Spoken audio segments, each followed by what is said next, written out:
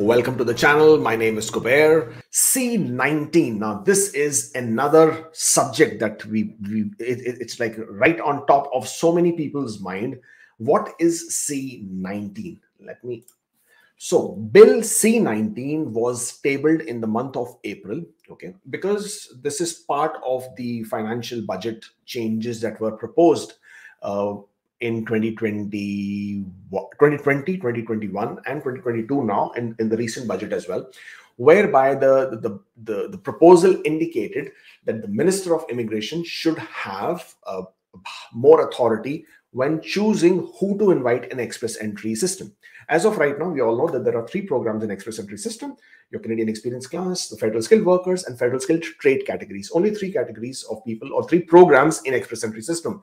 There are no other categories. So if the immigration minister wanted to sort of, identify only specific profiles and invite them, there was no system or allowance in the law or IRPA, Immigration Refugee Protection Act, or Immigration Refugee Protection Regulations, for him to be able to do that. So there was a proposal which was tabled, and now on the 28th of April, they have finally tabled a bill, which is also termed as Bill C19, which is proposing changes to lots of different sections of different laws as proposed in the federal finance budget. And of this big bill, Bill C19, there is a small portion which is covering the immigration. And in that, they are proposing that the changes be made to IRPA, which is Immigration Refugee Protection Act, to allow the immigration minister to make categories within the express entry pool, so that they can then choose the people of those categories and their rank. So based on the CRS score of those categories or those people in those categories, and invite them only for that particular draw. So basically, for example, if the immigration minister now wanted to invite only truck drivers, because that is where the shortage is, they will go into the express entry pool, keeping in mind that the truck drivers would now be eligible in express entry starting somewhere in November, once the near tier level has been implemented. So the minister would have the authority and will have the law on his side to go into the express entry pool and say, okay, I want to invite 2,000 truck drivers whose lowest CRS score is, let's say, 300 or 250 or 280 or even 75, as we all know. And he would be absolutely be able to do that. He might want to sort of go and say, okay, we want to bring in some dental assistants because you're facing a problem with that. So let's invite 1,000 dental assistants who are destined, or whose preference of wanting to immigrate to Canada is in the province of, or rather any of the Atlantic provinces. And let's identify those 1,000 people and only send invitations to those 1,000 people. They could do the same with accountants. They could do the same with information technology occupations, your NOC codes that if you have their IT NOC codes. They could do the same thing with some engineers. They could do the same thing with some sales professionals or the HR professionals, depending on the market research or the stakeholders in the business, who would then say that this is where the shortages are. This is Bill C19. This is what this Bill C19 will allow the immigration minister to do. So far, let me quickly take you through this so that you understand this better. So this is the website of the House of Commons, which basically gives you more information about the Bill C19. You can read all about it if you were to go to the website. Don't worry about the link. It is in the description box for you to read. If the question was, can this bill be passed in the month of June? Then technically, yes, it can.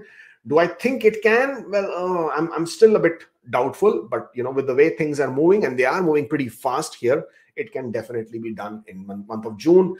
Would that mean that the changes that are being proposed come in the month of July? Now, that is so much bigger discussion.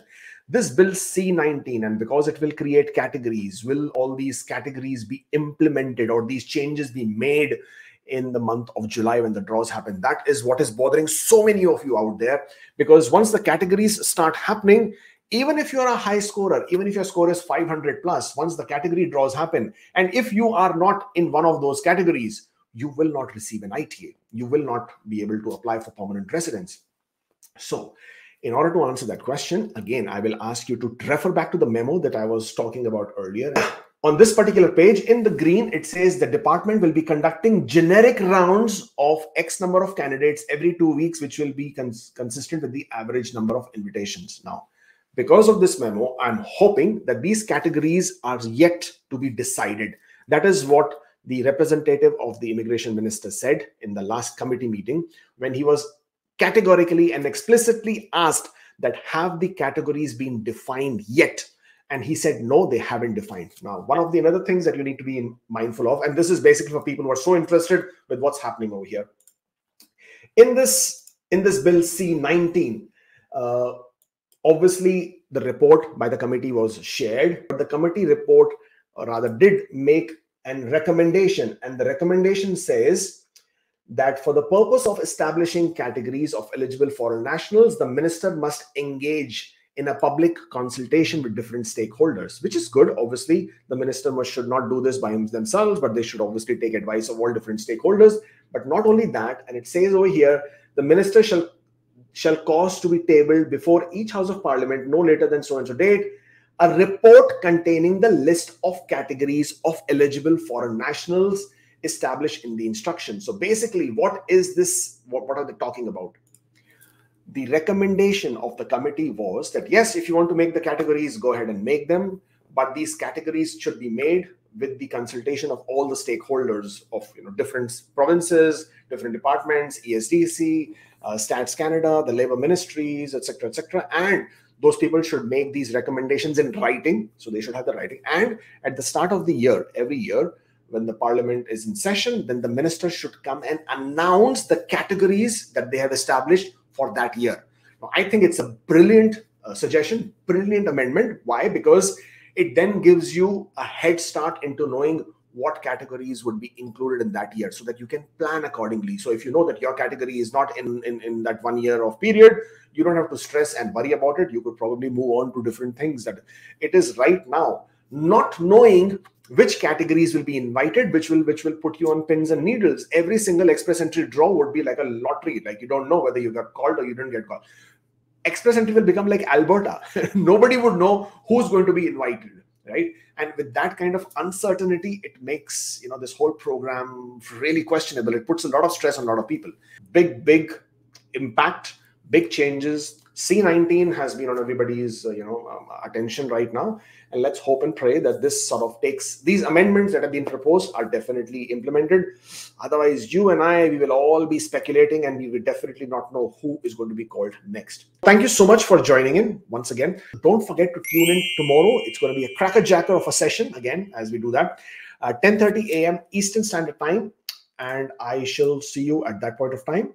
Until such time, take care, and I'll see you tomorrow.